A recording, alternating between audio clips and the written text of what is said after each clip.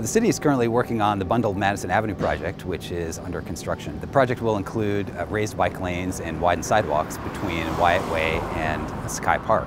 We recently received a $500,000 grant to support the project, which is going to allow us to repave the entire corridor from Winslow Way all the way up to New Brooklyn Road. A lot of folks have been asking us what the impacts on July 4th activities are going to be, and hopefully they will be pretty minimal. The contractor plans on wrapping up some of their equipment and gear a couple days before the 4th and moving it off-site so folks can still put out their chairs and wander around the street during the parade.